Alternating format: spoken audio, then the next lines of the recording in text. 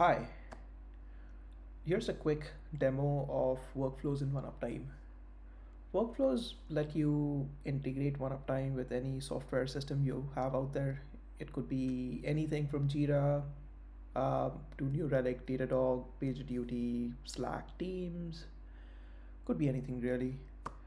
We support open protocols like API and webhooks. So any system that understands these protocols, we should be able to integrate with them like fairly quickly. Before I get started and show you how workflows work, I can, uh, I have created a project for you. So this is a demo project, as you can see. In this demo project, I've created a monitor to make things simple. It's of type manual. It doesn't monitor anything. It's a static monitor. It just makes the demo a lot simple uh, for us. So I click on more, click on workflows, and as you can see, I have no workflows defined. So I do for this demo, we could build a workflow where we could say when an incident is created, send a message to Slack, for example. Uh, you could you could build this workflow fairly quickly, and I'll show you how. So I click on create a workflow. I say send message to Slack. Description is exactly the same thing. It's currently enabled.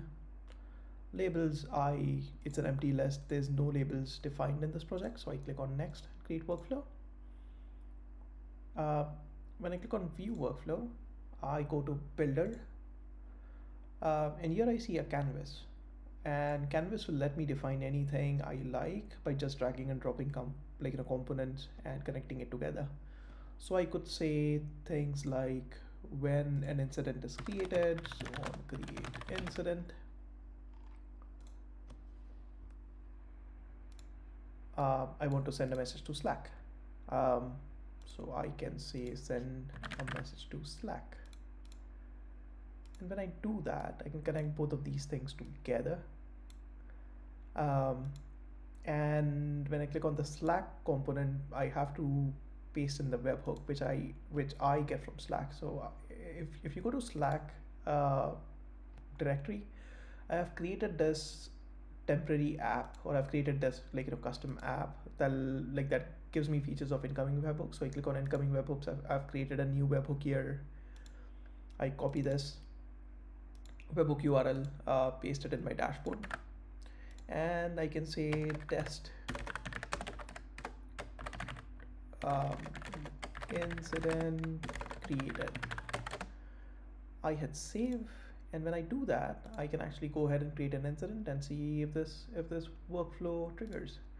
Click on incidents tab, create a new incident, test incident. Incident is major. Click next, monitor this home page. It's currently offline. We ignore all of these settings. So incident is currently active. Now when I go to my webhooks, I go to runs and logs, and I see this workflow executed. And if I click on view logs, you can actually see the logs of the whole thing being executed. So you could see this is the incident ID that was, and this was the component that was triggered. This was the ID that was returned after the component was triggered, and we sent this message to Slack. The question now is, how do we send details of the incident to Slack? How do we send the incident title, incident description, whole bunch of that stuff? So let me actually edit this workflow just a bit and show you how that works. So if I click on close, I click on workflow, click on view workflow, click on builder, click on test incident. Now by default, this component will only return the incident ID in the success port. So when this component finishes executing, it'll only return me the incident ID. I need to ask this component to return me more things, and I could do that here. So when I click on this, it'll say select fields. Which fields do you need to select? By default, it only selects ID for me. And I could see in the documentation what fields do incidents have. So if I go to If I go to oneuptime.com, I could go to API documentation, click on incidents. It's right here, and I could literally see which field. So it has an ID, it has incident title, and it has a description. So let me select these two fields in my workflow. So I could say title true and description true. So I select both of these fields, and when I click on save, I have these two fields selected, but we need to update our message that we sent to Slack. So when I click on this, I could say incident created, title is, I select the data from other component, and I select the data from incident on create component, which is the previous component in this. Click on this, create, and it'll return me the whole JSON object here. It says model, which will return me the whole JSON object. I need to select just the title field, and I can say description. I can copy the whole thing and just edit this to description. And when I do that, hit save, it should actually send me the complete message. So I click on incident again, I create a new incident. I say test incident again. I say description 2.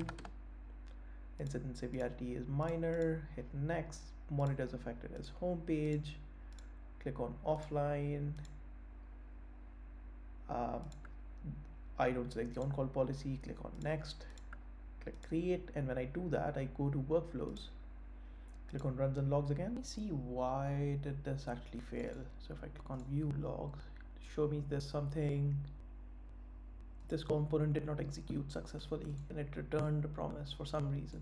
Let's see what's wrong with this component. So if I click on workflow, view workflow builder, click on this. Oh, I see what the issue is. I think I've added this extra thing that was not required.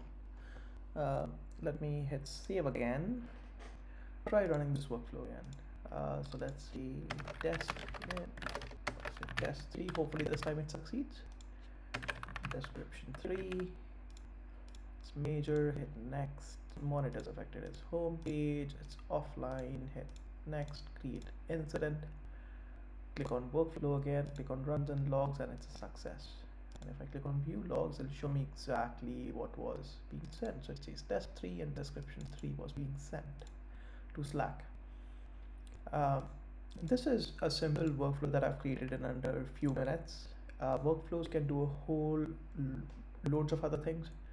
You can define secrets here if you like. You could say a new variable, mark it as secret, and we will encrypt that in the database, so that you could define secrets here and API keys here and all of that stuff.